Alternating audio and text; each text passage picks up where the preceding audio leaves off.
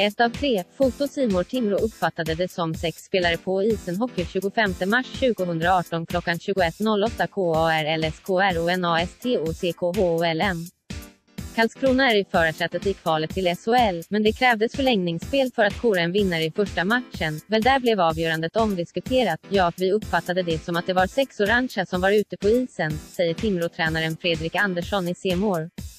Det var en sömnig tillställning i 46 minuter och 45 sekunder i NKT Arena i den första kvalmatchen till SHL mellan Karlskrona och Timrå. Sedan hände det mesta. Bobo Petersson gav hemmalaget ledningen i powerplay när han överlistade Henrik Hauptland. Det var en otroligt fin passning av Joakim Rodin och den landade precis på tejpen, så det var bara att klippa till, säger Bobo som blott gjorde sitt 3:e mål för säsongen. Sudden death-drama direkt minuterna senare räddade den sistnämnda ett friläge från Karlskrona-stjärnan Konstantin Komarek, och direkt efter svarade gästerna genom att kvittera till 1-1 när Marcus Hardegård tryckte in en isare förbi Johan Honken Holmqvist. Matchen gick till förlängning och där avgjorde Filip Kruseman redan efter klockan 1:48. Jag tror det är första gången jag avgör i en förlängning, så bättre sent än aldrig, säger segerskytten. Berätta om målet. Jag fiskar upp pucken från Emil Larsson och då försöker jag bara trycka den på mål och den går under benskyddet. Det är otroligt skönt att få knipa första matchen här hemma. Men gästerna hade lite synpunkter på målet.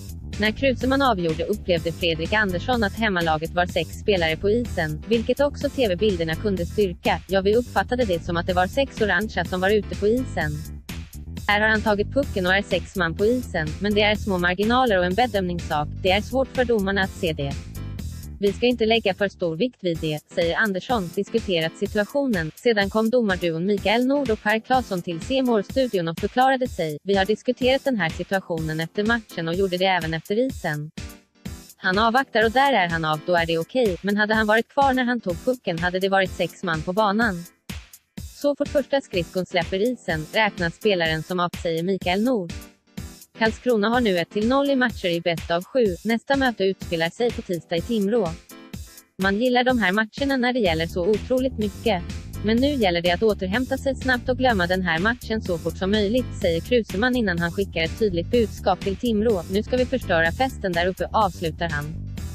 Se kvalet till Hockeyallsvenskan på Sportbladet klockan 00:28. Hockeymania med Sportbladet hela vårens slutspel, kval, nyheter, silly. Här hittar du guiderna till SHL-slutspelet, herrar STHL-slutspelet, kvalet till SHL, kvalet till Hockeyallsvenskan. Här läser du alla artiklar om ishockey, SHL-lagen, lagen i Hockeyallsvenskan, lagen i STHL. Här läser du alla artiklar om varje SHL-lag: Brynäs, Djurgården, Frölunda, Färjestad, HV71, Karlskrona, Linköping, Luleå, Malmö, Mora, Rögle, Skellefteå och Växjö, Örebro. Här läser du alla artiklar om varje lag i Hockeyallsvenskan: AIK, Almtuna, Björklöven, Karlskoga, Leksand, Modo, Oskarshamn, Panten, Södertälje, Tingsryd, Timrå, Troja, Ljungby, Vita Hästen, Västervik 25 mars 2018 klockan 21.08.